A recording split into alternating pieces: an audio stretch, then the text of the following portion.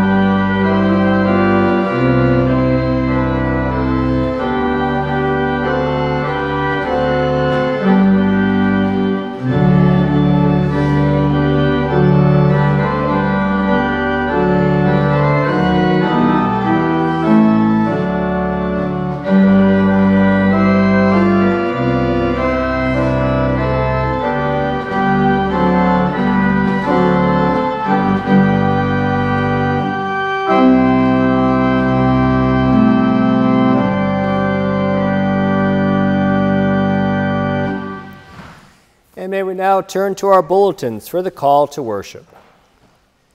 Why have we chosen to gather on this holy day? What has drawn us to this time of shared worship? We have been drawn to the spiritual flame of God's most holy presence. We can feel the nearness of the sacred. It is the Spirit who calls us to these special moments of worship. This hour becomes our holy ground where we meet God. Let us give attention to the voice of God. Let us share the intimacy of hearing God's holy high hand. Out of Horeb's burning bush, God spoke to Moses. In the rhythms of worship, God speaks to us today. We will listen for God's still speaking word. God's power will overcome all that oppresses us and grant us freedom.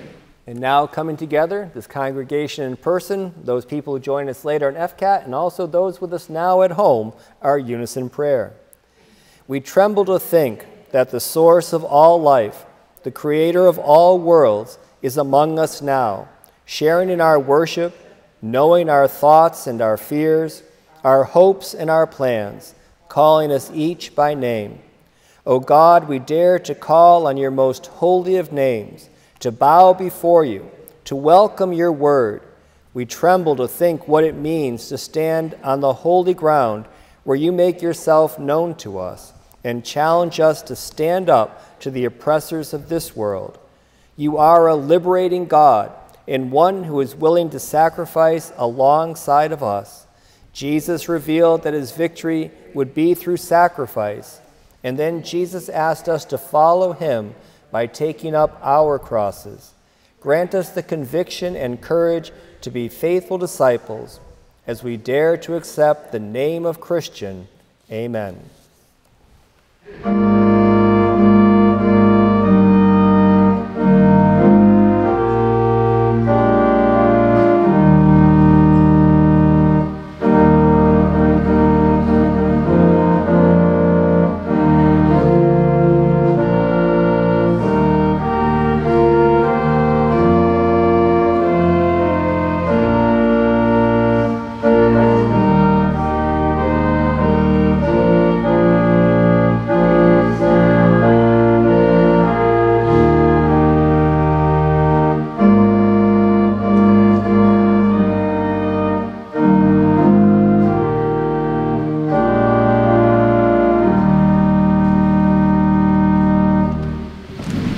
Our first scripture reading this morning is from the book of Exodus, chapter 3, verses 1 through 15. Moses was keeping the flock of his father-in-law Jethro, the priest of Midian. He led his flock beyond the wilderness and came to Horeb, the mountain of God. There the angel of the Lord appeared to him in a flame of fire out of a bush. He looked, and the bush was blazing, yet it was not consumed. Then Moses said, I must turn aside and look at this great sight, and see why the bush is not burned up. When the Lord saw that he had turned aside to see, God called to him out of the bush, Moses, Moses. And he said, Here I am. Then he said, Come no closer. Remove the sandals from your feet, for the place on which you are standing is holy ground. He said further, I am the God of your father, the God of Abraham, the God of Isaac, and the God of Jacob. And Moses hid his face, for he was afraid to look at God. Then the Lord said, I have observed the misery of my people who are in Egypt. I have heard their cry on account of their taskmasters. Indeed, I know their sufferings, and I have come down to deliver them from the Egyptians, and to bring them up out of that land to a good and broad and land flowing with milk and honey, to the country of the Canaanites, the Hittites, the Amorites, the Perizzites, the Hivitites, and the Jebusites. The cry of the Israelites has now come to me. I have also seen how the Egyptians oppress them. So come, I will send you to Pharaoh to bring my people, the Israelites, out of Egypt. But Moses said to God, Who am I that I should go to the Pharaoh and bring the Israelites out of Egypt? He said, I will be with you, and this shall be the sign for you that it is I who sent you. When you have brought the people out of Egypt, you shall worship God on this mountain. But Moses said to God, If I come to the Israelites and say to them, The God of your ancestors has sent me to you, and they ask me, What is his name? What shall I say to them? God said to Moses, I am who I am. He said further, Thus you shall say to the Israelites, I am has sent me to you.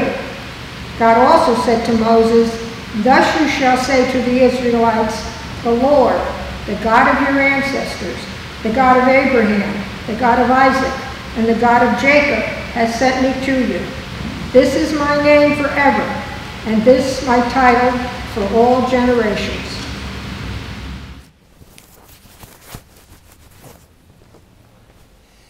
Would Macy like to come down?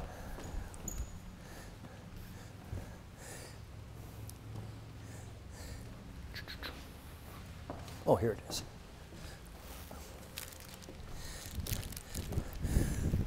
Hi there.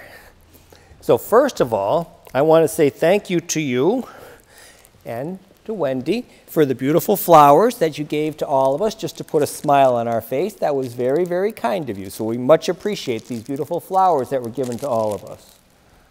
So I don't even know, are you in school? Yes. What grade? First grade. First grade? So that's all day, right? Mm-hmm. You're all day in school. Do you like it? Yeah. And when did you start school? Was it Thursday or Tuesday? Tuesday. So you went to school Tuesday, Wednesday, Thursday, and now you're on vacation for a few days, then you go back to school next Tuesday, like the day after tomorrow? I think so. Okay. So anything surprise you on your first day of school? I don't know. You know, were you expecting, your teacher? Did you already know who your teacher was going to be? Miss Andrews. And so you already knew that? Oh, good. How about any new kids in the class with you that you never met before? No, everybody's the same from last year. That's got to be kind of fun, huh? How about anything new did you learn already in the first couple of days of school? That must be hard the first couple of days. I bet you're just kind of getting into the process, right? So I just think that I remember on the first day of school, there were some surprises that kind of snuck up on you, but the best thing was kind of knowing what you had to do. But the surprises were always there. Later on, we're going to hear a gospel story, and Matthew's going to tell us a really surprising story about Peter being really surprised. So let's think of Peter as the student, the pupil, and we'll think of Jesus as the teacher. And Jesus had said that I'm going to go, and things aren't going to go well in Jerusalem, and I'm going to end up on the cross, and I'm not going to feel so good, I'm not going to do so well, I'm going to die. And Peter was so surprised by what Jesus said that he's the student. He took the teacher aside. He pulled Jesus aside and said, "You can't talk like that. That's not what's going to happen. This is the way it's going to be." And Jesus, the teacher, said, "Oh my gosh, Peter, you just don't get it. You're not being surprised by what I say. You want me to be like you, and instead you have to be like me." And so Jesus surprised Peter. And Peter got in a little bit of trouble. When I was in school, sometimes we got sent down to the principal's office, or sometimes we had to sit off in the corner somewhere. The worst one was when you got in trouble and you had to go sit out in the hall, and everybody walking by knew that, oh, you got in trouble, you got caught. And that was the worst thing, because that was really embarrassing. Well, Peter, he was so surprised that he got in trouble, and people for 2,000 years have remembered that story.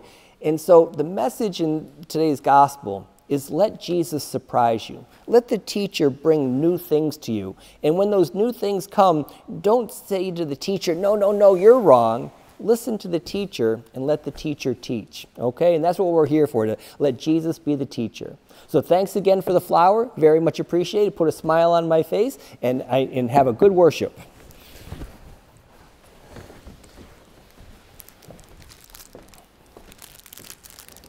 And our special music today is Nocturne in C minor by Chopin.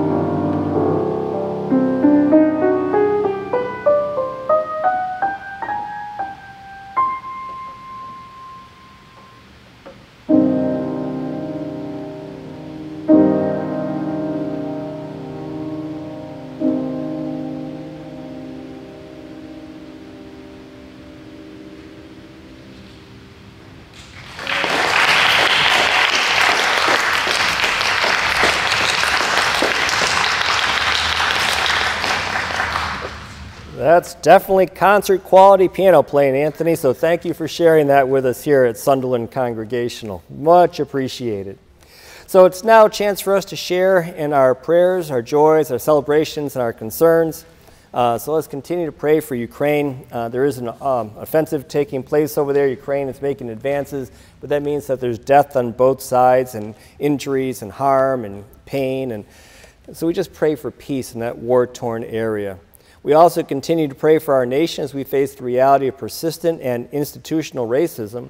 And with that in mind, I'd like to share with you a prayer authored by Reverend James D. Ross of our Southern New England Conference of the UCC. And it's in response to last weekend's shooting of 3 black people who were at a Dollar General or a dollar store or something like that. A 21-year-old white guy walks in, tells the whites to get out of there, and then indiscriminately shoots and kills 3 black people just because they're black. And then this 21-year-old throws his life away. He commits suicide, so filled with hate that he goes out on a murder spree and then commits suicide at 21. And that inspired this prayer by Reverend James D. Ross. God be with us in this time of turmoil. May the 3 who were murdered last weekend in Jacksonville, Florida, only because they were black, be welcomed by Jesus into heaven. We especially ask you to embrace the families of those killed in that entire community.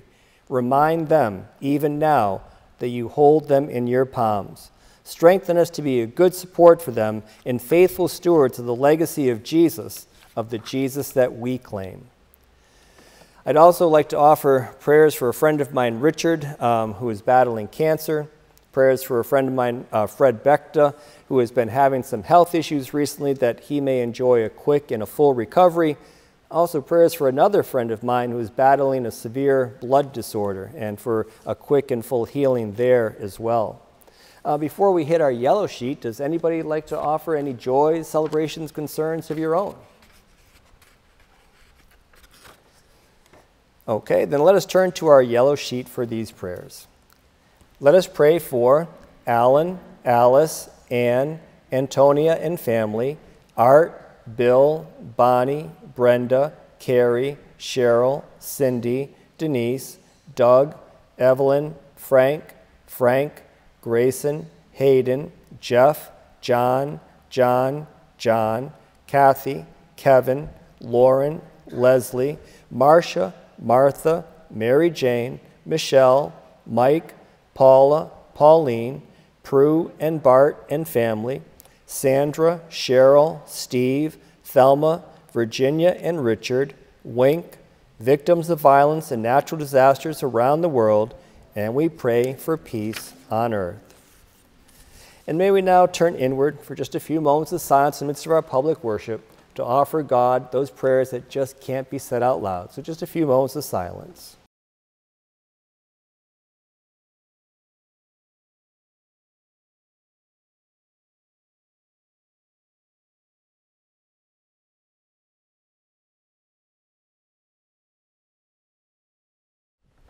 God of our forebears, whose presence in the life of Jesus of Nazareth continues to challenge us, grant us strength and courage to deny ourselves when necessary, and to follow the example of Jesus, who stood with those who suffer around the world, who identify with the powerless and abused around the world, and who struggle to create a better world for us all. Help us to live with hope and patience, so that we may bridge the differences among us, promote harmony, and contribute to the fostering of peace and trust among all of God's good creation. Encourage us in these endeavors by letting us know that you hear our prayers and assuring us that the God of heaven is not far from us, and that our sufferings and our worries, even our joys, they are known, and that we all matter to God, and we are invited to come closer on the holy ground that is this church before God. And these things we ask in Jesus' name. Amen. And may we now share in the prayer that Jesus gave to all of us, the Lord's Prayer. Our Father, who art in heaven, hallowed be thy name. Thy kingdom come, thy will be done, on earth as it is in heaven. Give us this day our daily bread, and forgive us our debts as we forgive our debtors. And lead us not into temptation, but deliver us from evil. For thine is the kingdom, and the power, and the glory forever. Amen.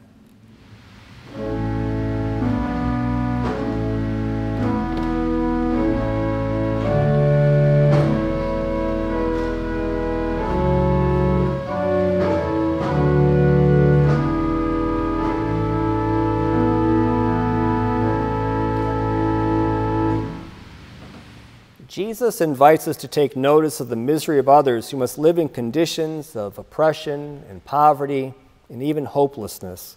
We have the resources to help make a difference in their lives when we give back to God some of what God has already given to us. Let us therefore give in response to all that God has blessed us with in our lives, and to do so with a profound joy that we are acting as co-workers with Jesus, and in the knowledge, too, that our donations help us to come together in this beautiful sanctuary, our symbolic mountain where we come to meet God. Therefore, may our contributions be as generous as our faith expects and as our conditions in life allow.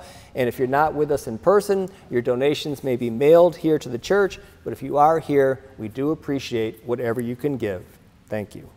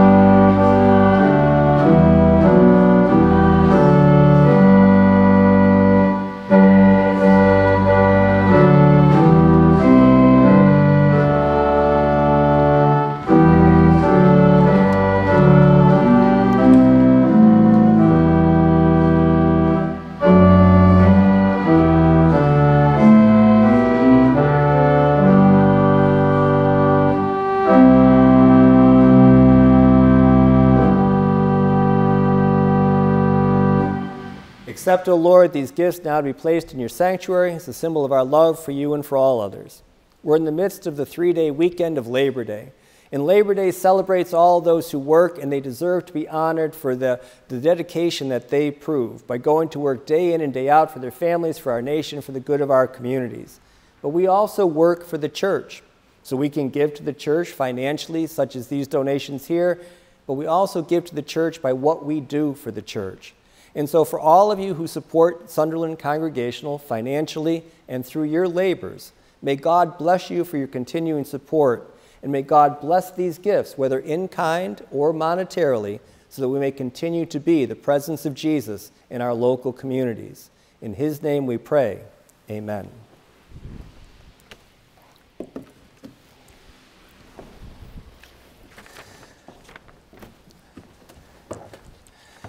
So on Communion Sundays, we go right from that to the Gospel and then to the sermon. And since we don't have anyone downstairs and because of time, let us just skip over the communion hymn because the sermon kind of leads directly into communion.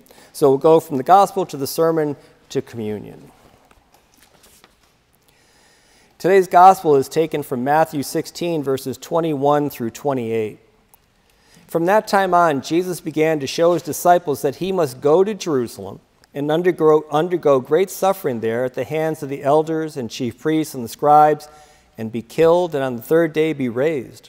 And Peter took Jesus aside and began to rebuke Jesus, saying, God forbid it, Lord, this must never happen to you. But Jesus turned and said to Peter, Get behind me, Satan. You are a stumbling block to me, for you are setting your mind not on divine things, but on human things. And then Jesus told his disciples, If any want to become my followers, let them deny themselves, take up their cross, and follow me. For those who want to save their life, they will lose it, and those who lose their life for my sake, they will find it. For what will it profit them if they gain the entire world but forfeit their life? Or what will they give in return for their life? For the Son of Man is to come with his angels in the glory of his Father, and then he will repay everyone for what has been done. Truly I tell you, there are some standing here who will not taste death before they see the Son of Man coming in his kingdom. May the words of my mouth and the meditation of our hearts together be acceptable to you, O Lord, our rock and our Redeemer. So, this past Wednesday, Sharon and I, we went to the Shea Theater over in Turner's Falls. And we went there to see our friend and our plumber, Frank Marchand, talk about his mortality. And so we had a one-man show. Were any of you there by any chance? You were there, okay. So you saw it. It was about 3 hours long, and the entire time really kind of went by kind of quickly. And so he titled his one-man show, I Can Die Happy Now. And as the curtains open, there's no Frank, this one-man show. There's no Frank. There's a casket front and center on the stage. And all you see is the casket.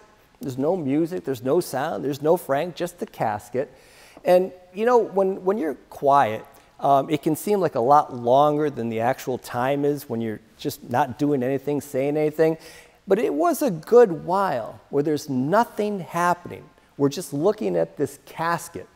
And out of the casket eventually comes Frank Marchand, my friend and my plumber. And Frank admitted at the beginning of the show to avoiding colonoscopies.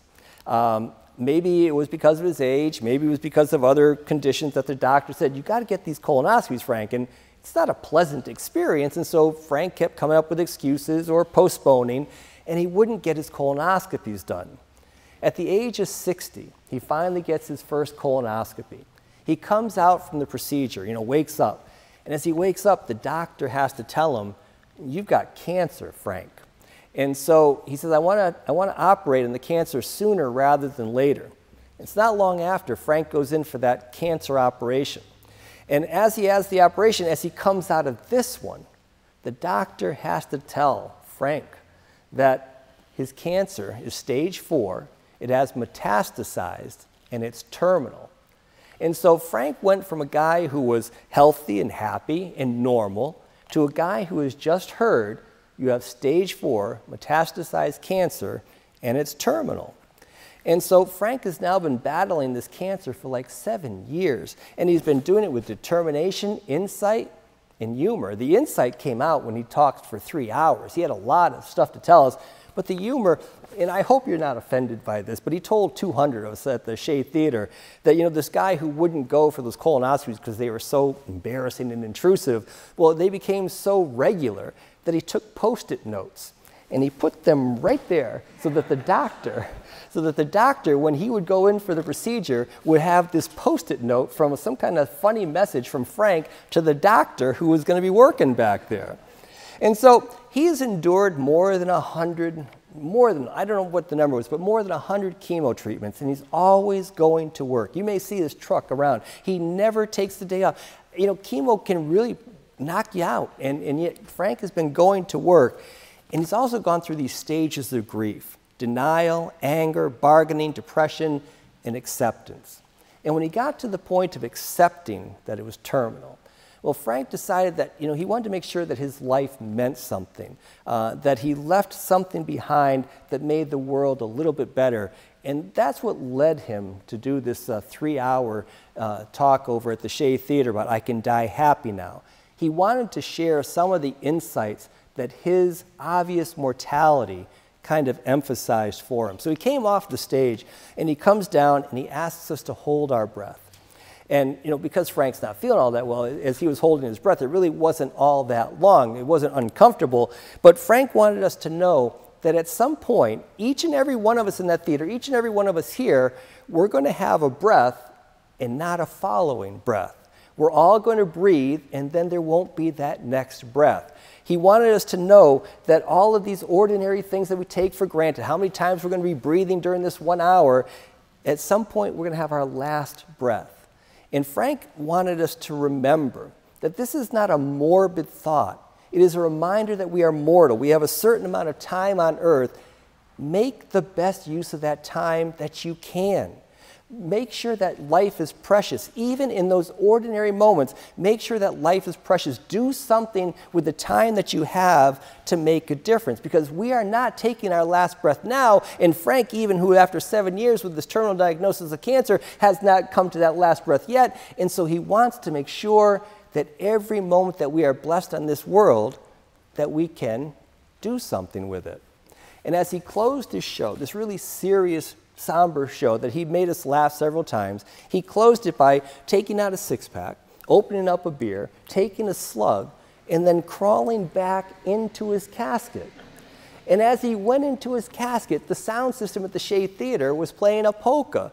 And that polka was, "In heaven there is no beer, that's why we drink it here. And when we're gone from here, all our friends will be drinking all the beer." Now, that one I can sing. I usually turn my mic off when I sing, but that one I can sing because I've heard that since I was yay tall. I'm half Polish. I've heard those songs forever. And so that just put a smile on my face as we came to the end of his talk, or his show, his one-man show, I Can Die Happy Now. And the message is, life is serious, life is fun, but don't squander it. And so when you're talking about life is serious and fun, don't squander it, think about today's two readings. Moses is a murderer. He has killed a taskmaster in Egypt for beating up on one of the Hebrew slaves. And because he was recognized, he had to flee out into the wilderness. And that's why he's tending the sheep of his father-in-law, Jethro, out in the wilderness by this Mount Horeb in the Sinai. And he sees off in the distance a bush that is burning but not being consumed. And Moses goes up to see the bush, and out of the bush he hears the voice of God. And God tells Moses, this murderer, this one who has fled from Egypt, he says to Moses, "This is holy ground. Take off your sandals. This is holy ground." And so he says, "I am the God of your fathers, Abraham, Isaac, and Jacob. And this is a holy place." And what does Moses do? He hides his face. He's terrified of coming into the presence of God because God is scary. Get too close to God and you die. And so he has crossed some kind of barrier, and he is now on the holy ground, and he's terrified to be that close to God, and he hides his face. And what does God do, though? God reveals his name to Moses. He says, "I am who I am, Yahweh." And, the name in the ancient world, it meant something. It's more than, just picking out a name in a baby book. Names carried meaning. And when God says, "I am who I am," the relationship with Moses changes. They become intimate. So now that barrier that was once a terrifying, "Don't tread on this holy ground," now God and Moses have come together. They are intimate. I am who I am. And so God says, "I know what's going on back in Egypt. I see the misery that's going on with my people, and I'm going to change it." And you know the stories in Sunday school about the 10 plagues and all that. But he doesn't just do it himself from heaven. He needs someone on earth to help him. And so he sends Moses back to where he's a known murderer. And he sends him back to the people who want really eventually, they said, "Moses, get out of here. You're making our life harder." But Moses goes through all of this because he had that intimate relationship with God as "I am who I am." And God saw the misery of those people. Moses saw the misery of those people. And God would not do it from heaven like magic. God needed someone to work with him. And so Moses had to sacrifice to go back to those people to lead them to freedom.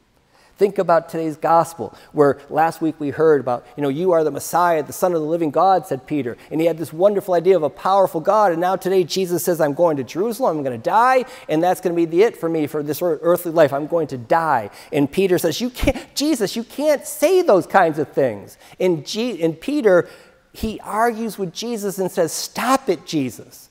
And Jesus says those words that are just amazing. Get behind me, Satan, because you're thinking according to the way you think, not the way God thinks. And then he turns away from Peter and he talks to all those who are gathered around him, all the disciples, and he says to all of them, you have to pick up your crosses and follow me. So Jesus gives everything, even to the point of sacrificing his life. He gives absolutely everything that he has to change us and change our world, but he can't do it alone. And he says to us, take up your crosses and follow me. And so, just like Moses had to suffer so that God's will could be done, we need to sacrifice so that Jesus' will can be done. It's not a snap of the fingers. He needs us to do what God needs us to do. And so on the night before he died, the night before he sacrificed his life, Jesus came to a simple table with a simple meal. And he said simple, profound words that he says, even though I am going to die, I will be with you forever. Do this in remembrance of me. And I don't think he just meant this. He meant take up your crosses too and follow me. Help me to make a better world. You won't do it alone. I'll be with you in communion always. But help me. So life is precious. Enjoy life, but do not squander it. And in Jesus' name we pray. Amen.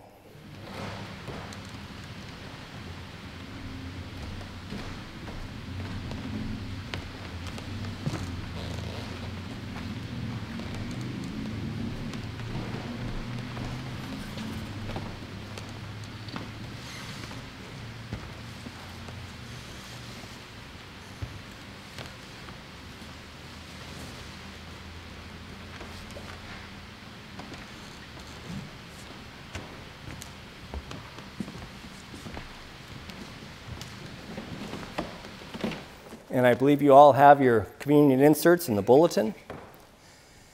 This table is for all Christians who wish to know the presence of Christ and to share in the community of God's people. The gospel tells us that on the first day of the week, Jesus was raised from death, appeared to Mary Magdalene. On that same day, sat at the table with 2 disciples and was made known to them in the breaking of the bread. This is the joyful feast of the people of God. Women and men, youth and children, wherever you are, gather around Christ's table. For this table is for all people who wish to know the presence of Christ and to share in the community of God's people. God be with you. And also with you. Lift up your hearts. We lift them to God. Let us give thanks to God the Most High. It is good to give God thanks and praise. We give you thanks, God of majesty and mercy, for the beauty and the bounty of the earth and for the vision of the day, when sharing by all will mean scarcity for none. We rejoice that you called the entire human family to this table of sacrifice and love. We come in remembrance and celebration of the gift of Jesus Christ, whom you sent to be the good news. Born of Mary, our sister in faith, Christ lived among us to reveal the light and life of your grace, to suffer on the cross for us, to be raised from death, and then to live in glory. We bless you, gracious God, for the presence of your Holy Spirit in the church among us. And with your daughters and sons of faith in all times, all places, we praise you with joy by saying, Holy, holy, holy, God of love and majesty. The whole universe speaks of your glory, O God Most High. Blessed is the one who comes in the name of our God. Hosanna in the highest. We remember that on the night of his betrayal and desertion, that Jesus took bread, gave you thanks, broke the bread, and gave it to his disciples, saying, This is my body that is broken for you. Do this in remembrance of me.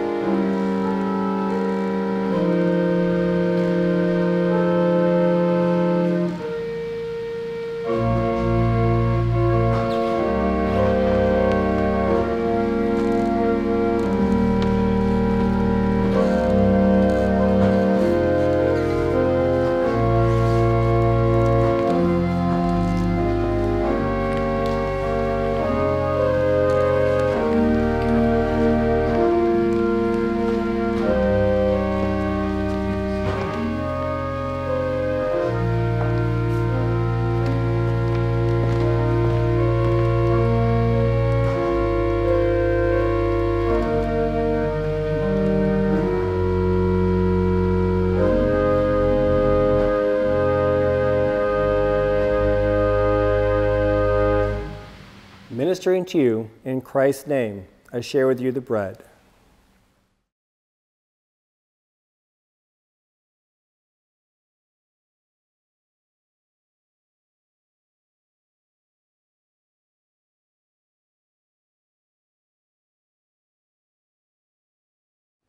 In the same way, he also took the cup after supper, saying, "This cup is the new covenant in my blood. Do this as often as you drink it in remembrance of me."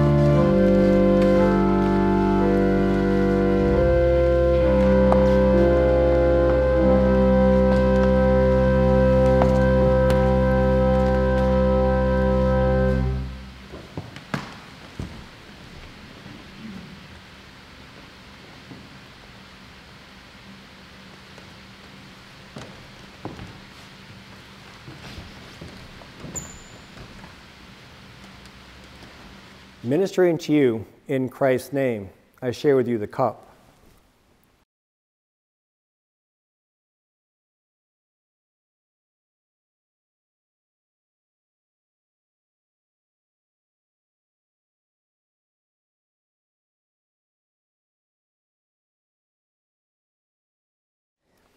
May we now share in the prayer of thanksgiving. Almighty God, we give you thanks for the gift of our Savior's presence in the simplicity and splendor of this holy meal. Unite us with all who are fed by Christ's body and blood, that we may faithfully proclaim the good news of your love, and that your universal church may be a rainbow of hope in an uncertain world. Through Jesus Christ, our Redeemer. Amen. And in your bulletin are the words for Shalom to you now as our hymn of closing.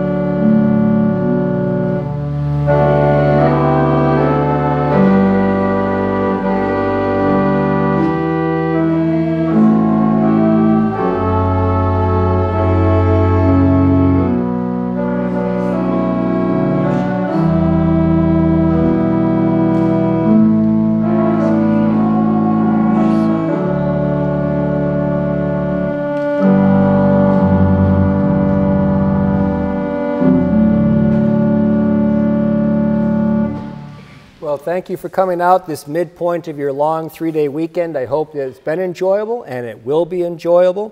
And for all those kids going back to school, I hope you enjoy your 4 days there until you have your full week next week, and same thing goes for the teachers as well.